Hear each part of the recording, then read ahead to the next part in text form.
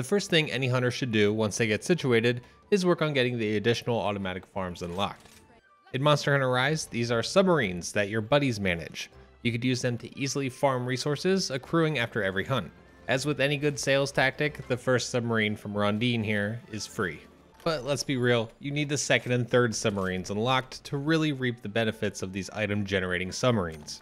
I'm not here to waste your time, so check the timeline to skip to the third submarine requirements, or just keep watching for the second submarine, which will be right now. Unlocking the second submarine. To unlock the second submarine, you'll need to do a request called Cultural Exchange, given by Rondine in the buddy area. There is a lot of conflicting information regarding just when this request unlocks. In my playthrough, the request unlocked right after killing Acnosom in the Village 2 Urgent called Feathered Frenzy. After you fight the Acnosom, Rondine in the buddy area will offer the request. You'll need to gather 3 Wisplanterns and 3 Boatshells. Let's start with the Wisplanterns. Wisplanterns are easy to find. They're located in shrine ruins at the shimmering red berry locations. You can find out exactly where they are from your map. Open up the icon legend with your map and scroll through the filters until you see special items. Scroll down to shimmering red berry, and you'll see all of them marked on your map. Now head to each of these locations and gather until you find your 3 Wisplanterns. You may gather at some spots and not find the item, but that's completely okay. There's plenty of these gathering spots to visit. There's one right by the main base. Head down the hill right by the base like you're going to Area 1, but hang a left and follow the pathway that overlooks the area. There's another gather spot in Area 1 at the easternmost point. Just follow your map to this one. There's also one all the way up in Area 11 by the Wyvern Nest. They're really all over the place and they're not hard to find, so I won't go into detail on how to find them in this map. Now for the Boatshells. These are located in Frost Islands, and a unique gather point is called an oyster bed. Again, these are easily located via your map filter, so take a look and locate them that way. It took me a few minutes to get all the Boatshells, so just stick with it. There are 2 gather points in the ship graveyard area here, and several very close to and in Area 10. It's pretty easy to do a little loop around the map from here, and they do respawn every few minutes just in case the desire sensor is set against you. Once you have the Wisplanterns and Boatshells, you're good to complete the request and unlock the second submarine. Make sure you have an idle buddy to man the submarine, or just hire a new one. Unlocking the third submarine. The third submarine requires a bit more effort. First, you'll need to do the urgent village mission to kill Almudron. This is the urgent quest that gets you into 6-star village missions. Once you're done with Almudron, it's time to gather 3 different items as part of a request called Economic Stimulation. 1 King Rhino from the Flooded Forest, 3 Rock Roses from the Sandy Plains, and 3 Bismuth Prisms from the Lava Caverns. We can do some prep work to make our gathering easier. First, try to get 2 ranks in the Geologist skill. This will let you gather more items from these points, which increases your chance of finding what you're looking for.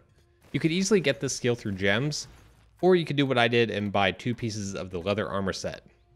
The next thing to pay attention to is the upsurges within areas.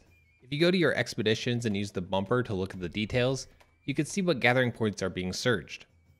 We're looking for an upsurge of local items. That'll make it easier to find what we're looking for.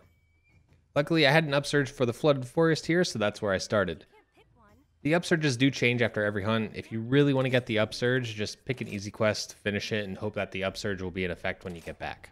Honestly though, that would probably just waste more time. The drop rates on these items are not so astronomically low that we have to get crazy. King Rhino. To find the King Rhino beetle, grab a barrel bomb and head to the Flooded Forest. Switch your map to filter for the gathering spot called Shining Rhinos. From there, head to any of these points and hope that you're lucky enough to find your King Rhino. Most of these are not too difficult to find. There's one up here by Area 13 in a small temple. There's one above the second subcamp. Use your wire bugs to get up and above. There's another in the most northern part of Area 7.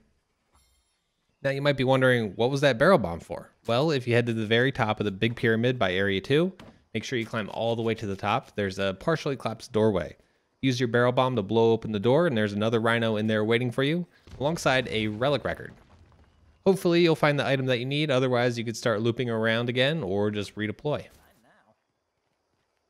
Rock Roses. Next up is Rock Roses from the Sandy Plains. These are a little harder to find, so I'm going to show you how to get to some of these locations. First, switch your map filtering to the Desert Rose, as those are the items that drop the Rock Roses. You can find the first desert rose by climbing northwest from the base camp, climbing over the various ledges and cliffs until you get to this point here. Now if you head north through Area 7 and climb to the peak of this mountain immediately to the south of Area 10, there's another desert rose for you to grab. If you head to the land bridge between Areas 9 and 10 and look north, you'll see a little ruined wall. There's another desert rose on the back side of this wall. The last two rock roses are easily accessible from Subcamp 2 or the subcamp between Areas 5, 8, and 9. From Subcamp 2, head to the east and drop down this long passageway into the underground cave, and you'll be in a room with a lone tree on a sandy ledge. Take a closer look below this cliff and you'll find a rose. Then for the last rose, head east out of the cavern and climb the very long wall of vines all the way to the top. At the top of this vine, on the left, there's yet another rose. Hopefully you found them all. Bismuth Prisms. The last ingredient we need for the third Argosy submarine is 3 Bismuth Prisms from the lava caverns. These drop from an item called iridescent ores, and they look like a bunch of blue, yellow, and green cubes. Switch your map filter to the iridescent ores, and pray to the desire sensor that you'll get them quickly. To start, head up to Subcamp 2, or if you don't have that subcamp, head to the northwest area of the map, and just don't go underground.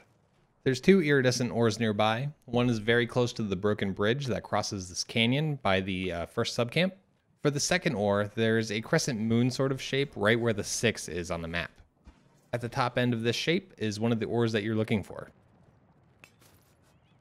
Now from this ore, jump down off the crescent moon shape into Area 6 and then head to this part here. There's several pillars around here. Climb up this one to the northwest, and on top you'll find another ore waiting for you. There's also an iridescent ore in Area 13, the large lava room. Drop off the lip on the eastern side and it's tucked away to the north. Lastly, there's an ore at the northern part of Area 10. This one is above ground. Take the tunnel out of Area 14 to the surface and then turn around and jump on top of the tunnel entrance. Continue to the north a little bit and you'll eventually find the iridescent ore.